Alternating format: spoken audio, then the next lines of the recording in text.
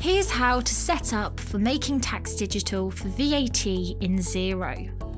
Start by entering your VAT number into Financial Settings. When you open Xero's VAT return for the first time, you can select to use the MTD VAT return. Xero prompts you to sign up to MTD with HMRC.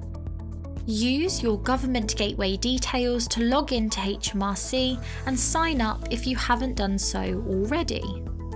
You'll receive a confirmation email within 72 hours. Once received, select Continue after signing up in Xero.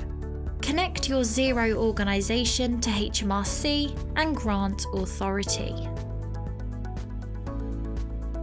You're now ready to prepare and submit MTD VAT returns in Xero. If you've got any other questions about MTD, check out our other videos.